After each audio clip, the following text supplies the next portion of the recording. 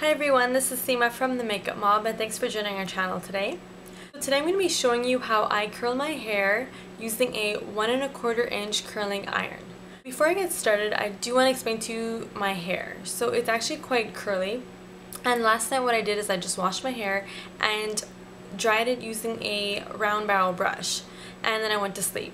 In the morning I got ready and I undid my ponytail and I kind of tied it in a bun, and it gave me these like weird messy curls which I'm not really proud of, but I was just trying something new. In any event, what I want to do is curl my hair now, creating looser waves or loose curls. Before I actually do get started, I want to show you what I'll be using. So I'm using a 1¼ inch curling iron, and this is by Hot Tools.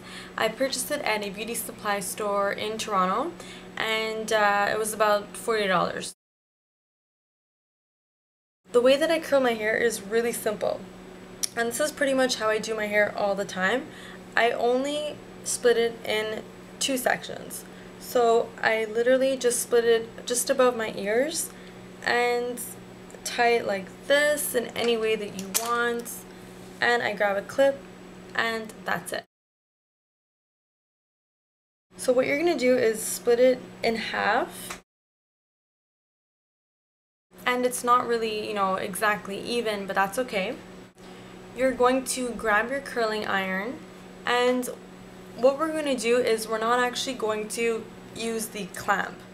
So one of my friends actually removed the clamp altogether, and she just unscrewed it, and then it also removes the stand. So I don't mind using having the clamp still there, because I think it'll be good to have, like, to create different curls.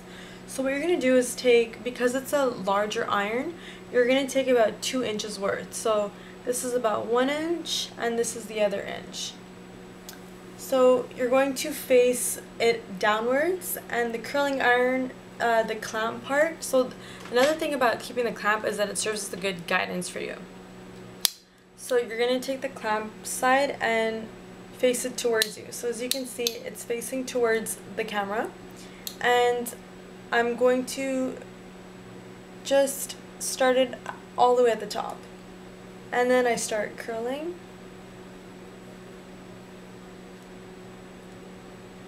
And here's the trick. I actually set it to about, there's 10 heat settings, and I set it to about 8, which is for obviously coarse hair.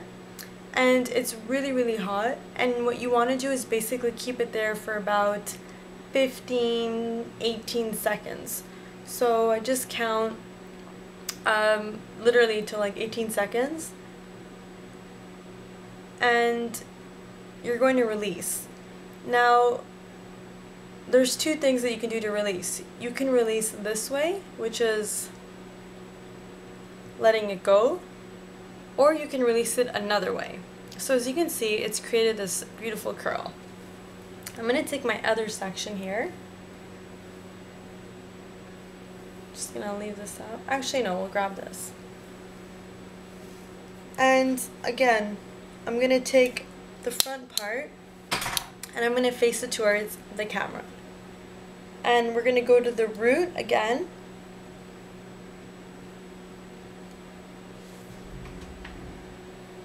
And just wrap it around.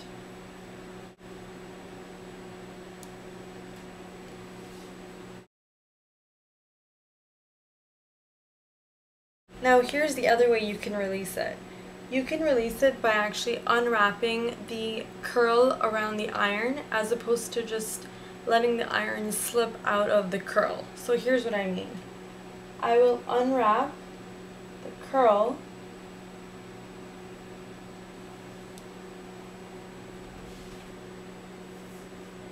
and let it bounce a little, and you'll see that it's just a tad bit looser, whereas this one is a little bit tighter. So I'm going to go ahead and proceed with the rest of my hair, and you'll see how I continue to do the rest of my hair.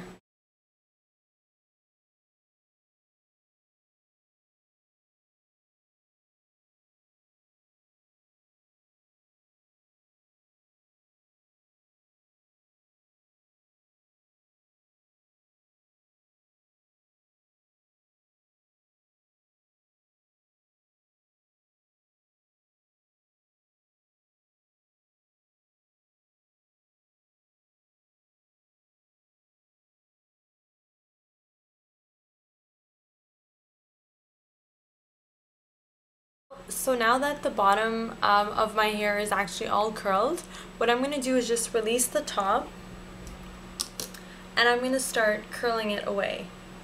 Now, I did explain earlier that I only parted once, but that's my mistake. I actually will part it one more time so I don't get any of this side messed up with this.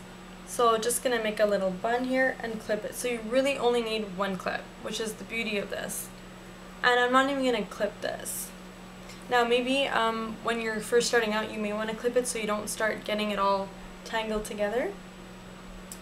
And I'm just going to do again, I'm going to grab about 2 inches worth. So I grab my curling iron again and the front is there. And I'm again going to start at the base and wrap it around. So I'm going to continue doing this until most of my head is done, and you'll be able to see how I do this.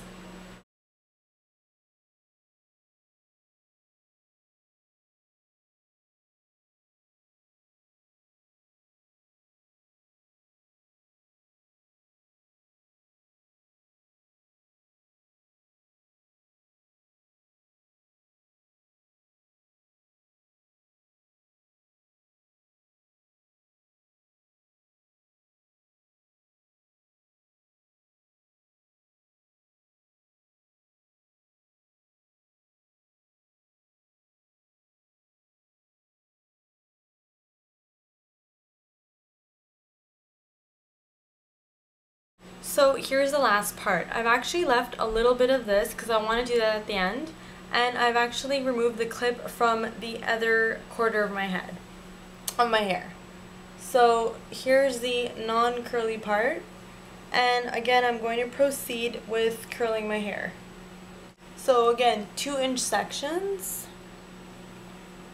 Take the clamp, put it at the bottom, and curl it towards the other side. Make sure to hold your hair tight so it doesn't slip and you don't burn yourself either. So really the trick is for the back on the sides, not so much for under, is that you want to make sure that you curl your hair going towards the opposite direction. So I know in a lot of videos they do say that, so just want to make sure it's really clear that your curls don't all end up in your face and looking like your hair is running away from the back of your head. You want to make sure that the curls are actually falling nicely and are kind of just joining each other from the left side to the right side. So this should be in here for about 15 to 18 seconds.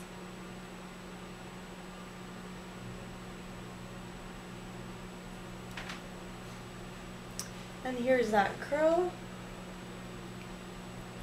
Then grab another section. The clamp facing forward, the base, and starting to curl it, like I said, towards the other side.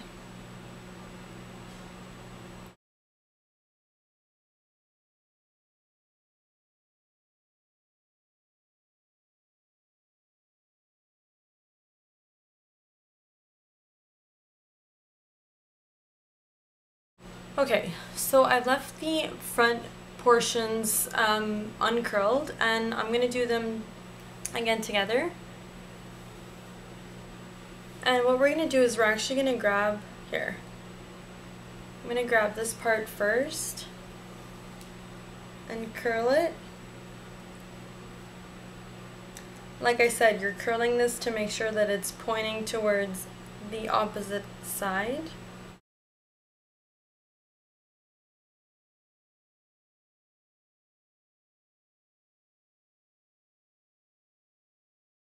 Okay, now we're at the point where we need to curl the bangs. So because I have longer bangs and I could curl them by myself, like on their own, that's what I'm going to do. But for other people, if your bangs are short, you can maybe combine them with other sections of your hair. So make sure that you don't start off really close, because what happens is the curl, it starts curling right away, and it just, I don't find that it frames me personally. It doesn't frame my face as well as if I were to start the curl a bit lower. So that's what I'm going to do. I'm going to start the curl a bit lower. So you'll see that it's about halfway. The clamp is there again. And I'm gonna curl it the exact same way as I did for everything else. So again, as if you're gonna meet the curl on the other side. Like,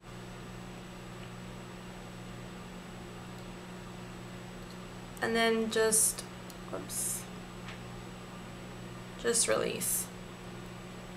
So I don't like it to be too curly, because again, it's the bangs, and the bangs, if they're too curly, it's not the look I'm going for. And this side also, so we're gonna grab it, take the clamp part, put it under,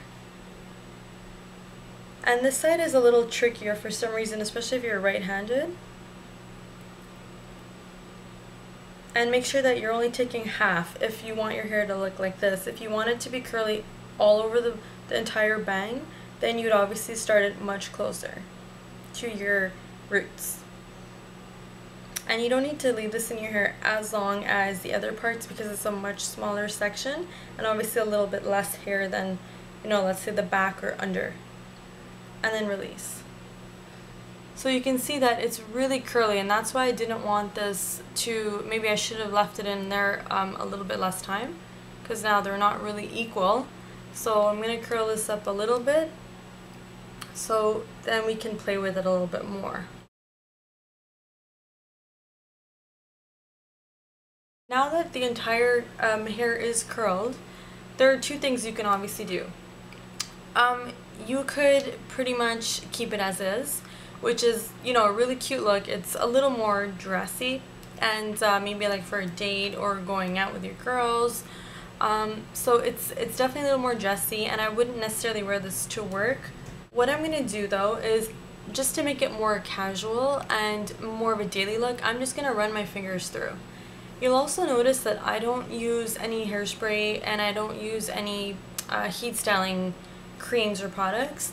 I really don't like adding anything in my hair, and I've been curling my hair since, you know, I was young, obviously. So it just depends on, you know, you have to know your hair. So if your hair cannot sustain the heat, then of course you should protect it. But I feel like I don't really need it, and I'm sure some people would be opposed to what I'm saying, but that's okay. So I've loosened the curls. Now I do, however, place a little bit of spray at the end just to make sure that it doesn't move, and this is pretty much it. So I mean, you can pretty much play with your hair a little so it falls nicely in the front and it's not so tight. So this is the point, is you want to make sure that your hair texture is the same all over. So if your curls are really tight in the back, make sure they're tight here on the side. If they're loose everywhere, make sure they're loose in the front and the back, under, everywhere. So just that consistency is what really matters. So this is pretty much the look, guys. I hope you found this relatively easy, and the next tutorial I'm going to show you how to create this look using a smaller curling iron, so like a 3/4 of a barrel inch, and it'll be tighter but it could still be loose. So that's it, guys. Thanks so much for watching, and I hope you enjoyed this tutorial. Bye!